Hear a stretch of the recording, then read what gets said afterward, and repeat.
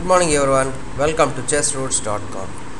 Okay, today I'm gonna show you a game played between Piquet and Vaseline Topolo in the year 1999. It was a Wiki Anzi tournament. Okay, here Topolo played Benko gambit, which most of the high level players won't be preferring Benko gambit against a equal opponent. From white side, after getting the pawn, they will try to defend with an extra pawn. So Benko gambit is basically of d4, knight f6, c4, c5, d5, b5 and c into b5. Now here black plays a6, ba6, and now black will gain with bishop a6 and try to open a and b file with a counter, great counter chances. So meanwhile white will tries to play knight c3, like most knight c3, some will play e4, f4 and tries to with e5. The thing is, when white tries to break with e5 without any problem, then white will be having a good great advantage in any Benko gambit variation. So black tries to seize this and will be playing very fast and developing and preventing of white plans. So g6, knight c3, bishop a6. So if black doesn't take bishop a6, he simply plays e4 and protects this pawn, and later if bishop a6 like this, for example if we play d6, e4, now if you take bishop a6, still white will gain tempo by doing the castling on the king side, and this position is very comfort for white, because he will play rook e1, rook e2 or defend the pawn, and later he will play bishop f4, open this file to rook b1, b3 or queen c2, or even bishop b2 will exchange this bishop. Later he tries to push e5 and white will get advantage. So bishop a6, now knight f3. Okay, this is a typical line where white wants to castle, and so to do castle he will play g3, bishop g2 and castles, where black bishop will have a good chances to attack on the e file, where he will castle, play rook e1 and then e4. This bishop, in this particular variation, black cannot get open files very easily, because this bishop on a6 is very much active but will not give black a chance to open up the files.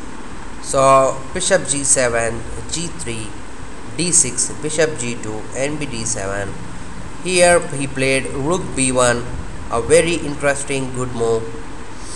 The first idea of this rook b1 is to get away from this diagonal and this diagonal, and the second thing is to support the b2 pawn, which is a must in this opening, and later he can develop his bishop to b2 and exchange the bishop on g7.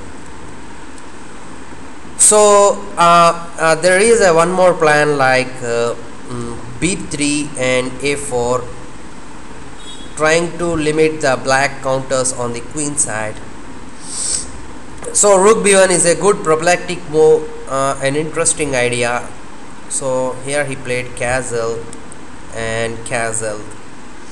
After he played knight b6 with the idea maybe of knight c4 or e5, or maybe developing his queen to c7, later rook b1. So here white played b3 with the idea of preventing knight c4 and even bishop b2 to exchange this bishop on g7. See here Benko gambit, black bishop on c1 doesn't really have a good square in any other opening except to open on bishop b2 and exchange the bishop on g7. The bishop, if bishop goes anywhere like f4 or g5, it hardly don't be a very good square or not a permanent square for this bishop, or it can't do anything on this type of structure where black will try to open up in the queen side. If the bishop will exchange on g7, then white will have a very easy gameplay. So he played rook a7 with the idea queen a8 and rook, the other rook to b8.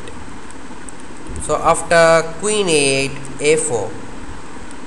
See, it limits the restriction of the pieces. After queen a8, this a2 pawn will never be under attack. So he can easily play bishop b2 and later rook e1 and e4. He wants to maintain this pawn. So queen a8, the idea of it this. There is no way to prevent except if you can't play e4. This rook is hanging on f1. So knight d2 doesn't look so good now, blocking this pawn. So knight e1 is also not so good.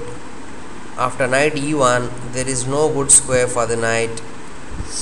So he played a move knight h4, an interesting idea, supporting the pawn on d5.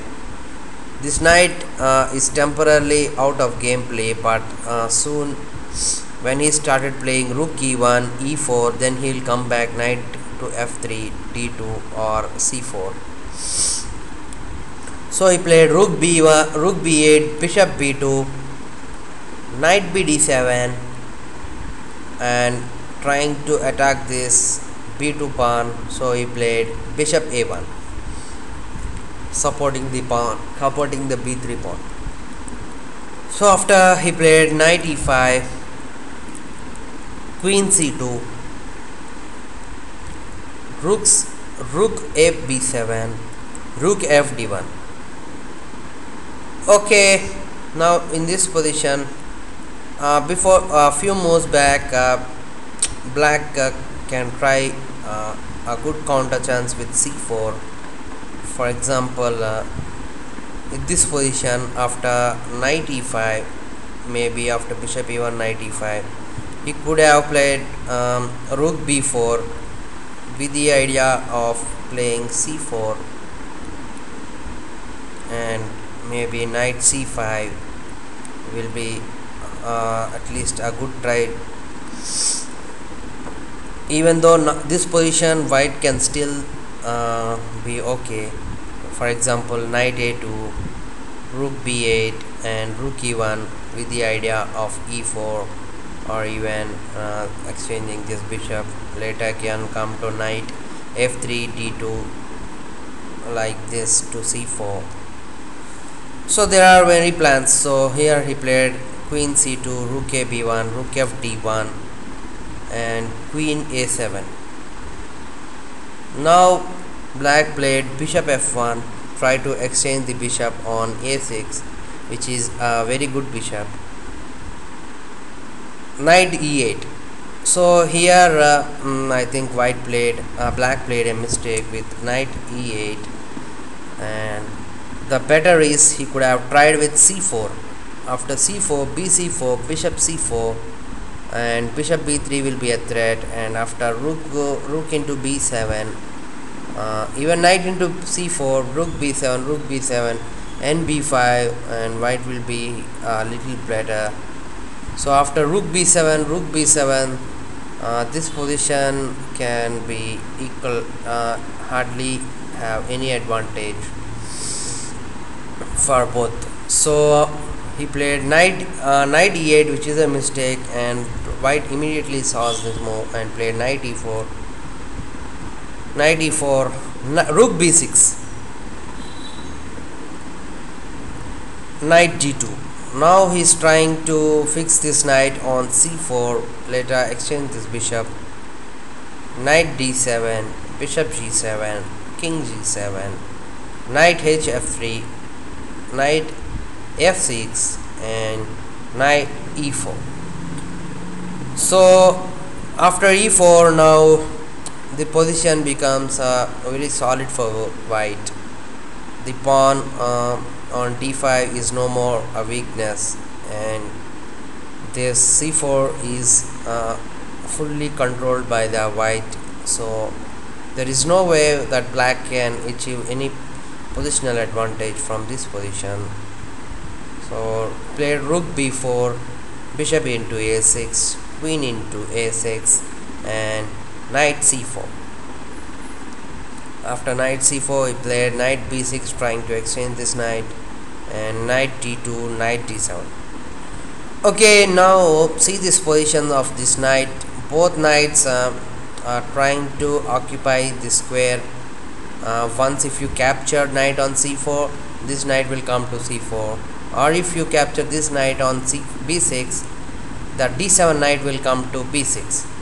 So this is a typical knight maneuvering where one knight will be replaced by other knight, and that will be a kind of weakness once if you spot this.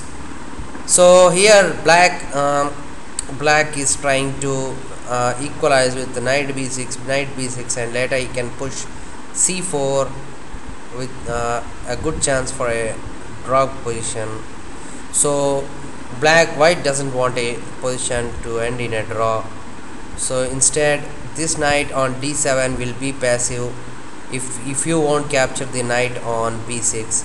So he played knight a3, a very good move, a very good positional move. Now this knight on d7 is very bad when there is no capture on b6. The rooks, all the coordination of pieces are lagging. So he played knight f6, queen c3, pinning the piece. So knight b d7, and knight c2, rook in 4 b7, knight c4. I think in this position white is slowly trying to occupy the b5 square with knight a3, knight b5, cut down all the pieces, and later he can push f4, e5, and create an advantage. Okay, so he played king g8, removing from the pin, and f3, giving additional support to c4. Now see, all the white pieces are very well supported, and now there is no counter chances at all for black. So he played rook 8. He don't have any other moves, so he's just trying to see what is white going to do. So rook b2, he's doubling the rook and maybe trying to open on any other files like this. He can double anywhere like this. Knight b6, knight into e3, knight c4, knight c4. Here I think Topolo played rook b4, which is I think it's a mistake. He's not protecting the opponent plan.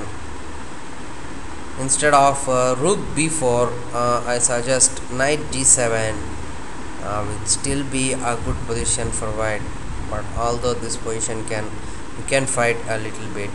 So with a5, so after this e5 and d5, queen e5 wins the game very easily. Queen b7 and d6, and he blundered here by taking queen f3 in time trouble. Rook f1, queen e4, and d e7. So queen e5, knight e5, and this position is a clear winning for white.